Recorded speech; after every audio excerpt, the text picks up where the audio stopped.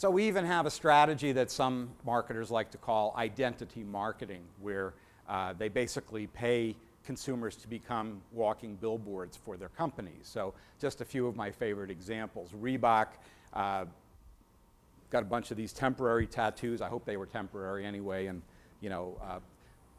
had students put the logo on their forehead and walk around during the Boston Marathon. Another example of tattooing as a form of identity marketing. Last year, Air New Zealand did a nice promotion. All you had to do was agree to shave your head and then to wear an advertisement for Air New Zealand on your cranium. And in return, you got a round-trip ticket from LA to New Zealand, which I guess is a pretty good deal. In the UK, a similar kind of promotion where they paid women to get this little tattoo put on their eyelid, and so every time they wink at someone, it's basically flashing a message for the brand.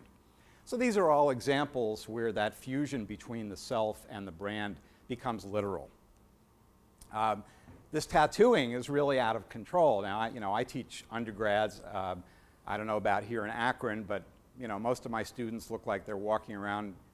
They just come out of the circus somewhere. That's a whole other story. But one of the things that you notice is when you look at what people are having pierced into their skin in a very painful way, I understand. I haven't had one yet. I'm still tempted, but one of these days.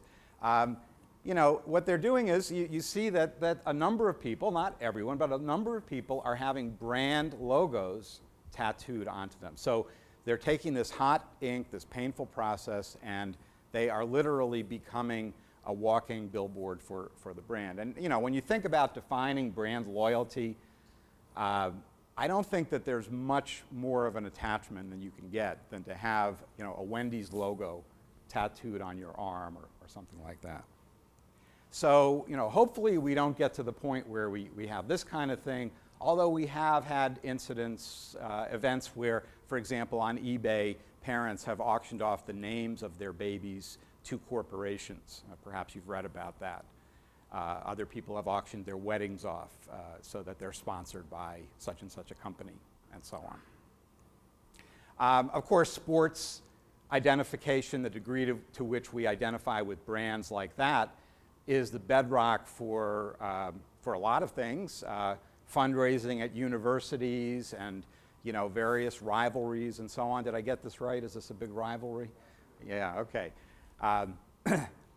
At St. Joseph's, we haven't had a football team since 1938, so the students have a T-shirt that says, St. Joe's football undefeated since 1938. So.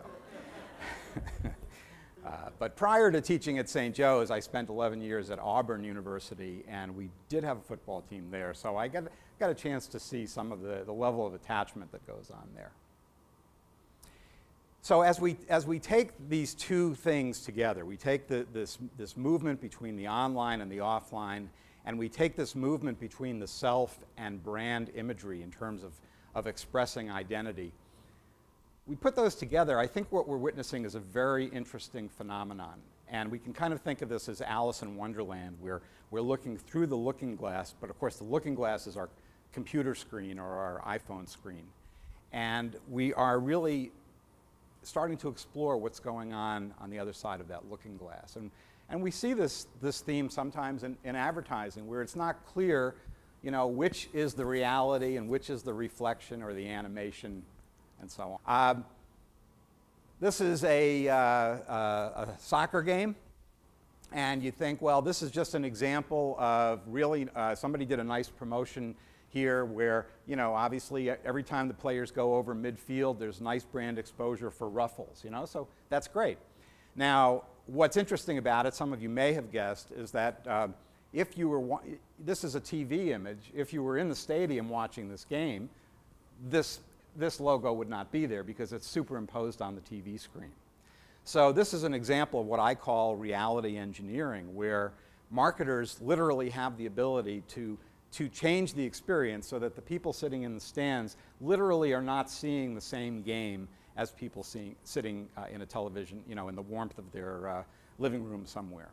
So as we start to see images, basically don't believe everything you see, and I think there's, that's pretty plausible to say that we can't believe almost anything we see these days. So we don't really know what is reality or whether it really matters anymore. So we see things like this, where now, again, you can, if you're willing to kind of give up the exterior of your house, in this case, you can become an advertisement and presumably getting your mortgage subsidized in return. So what does that mean for branding and branding strategies?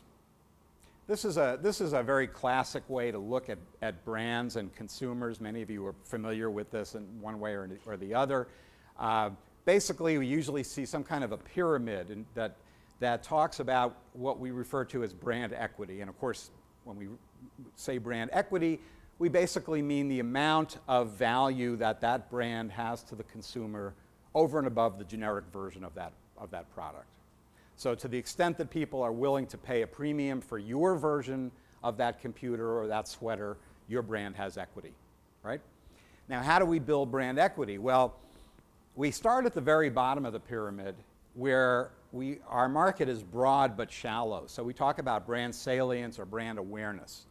People have to be aware that your brand exists before they can become passionate about your brand. But just because they're aware it exists doesn't mean they will ever be passionate about your brand. So I'm guessing that one of the interesting things about the neuromarketing stuff that you're going to be hearing about today is that hopefully over time, or perhaps now, these researchers can differentiate where we are in this brand equity pyramid. In other words, am I just at the level of brand awareness? Am I further up the pyramid toward what we think of as brand performance? That is, how do I think about the brand? Is it for athletes? Is it for sophisticated women and so on? Am I further up that pyramid? Now, notice the pyramid, by definition, we're losing customers. Okay, so there's lots of customers that are aware of the product, but as we progress up the pyramid, obviously, we're going to be losing customers. But the customers we retain are going to feel more and more involved with that brand. So we like those people, because they're not just aware of who we are, they're really thinking about who we are. So we get to this level where they start to form judgments. Not only is the brand for athletes, but I think that's good. I want to be one of them. I want to be like Michael Jordan. I want to feel good, and I think this brand will make me feel good. Then we reach the apex of the pyramid, and most brands never reach this, what we think of as brand resonance. Now, when we reach this is the holy grail for marketers. We're talking about true engagement. And here is where I think those people who have elected to tattoo those brands on their bodies are at. They're not just feeling good about Wendy's, they are feeling a part of Wendy's, and Wendy's is a part of them. So that's really the place where we want to take our consumers, and maybe that's where Steve Jobs took Apple. So as we think about this tremendous attachment and the business value of that, we have to change the way we look at brands and how we measure the value of brands, which many of you are probably engaged in on an almost daily basis, measuring in some way the value of your brand. So first of all, as things are changing, we have to think, in the old days, 2 years ago, brands are assets controlled by the firm. And today, I would argue that brands are co-created entities. That is, you as the producer of the brand do not own your brand outright. You own it along with the consumer who brings his or her own meanings to the brand, and you work together to refine the meaning of that brand. Brands exist only in the minds of consumers. No, today we understand that brands live in cultures, so that there are shared meanings that circulate among members of cultures or subcultures or ethnic groups that bring that brand together. And one way that we know that we belong to a group is that we use things in common with other people, who are using the same thing. So it's, have you ever had the experience, you pull up next to a stoplight and someone pulls up next to you, they're driving the exact same car you are. And you're really curious to see who, is that a cool person driving that car? Or, because they've obviously got the same taste, at least in cars, that I do. Finally, a focus on what brands mean to a focus on how brands come to mean. That is, what is the cultural process over time by which brands move up that pyramid of brand equity to the point, if they're so lucky, that they become that firmly embedded in people's minds and knowledge structures that they are willing to go out and get those logos tattooed on their foreheads or backsides or wherever they choose to do that.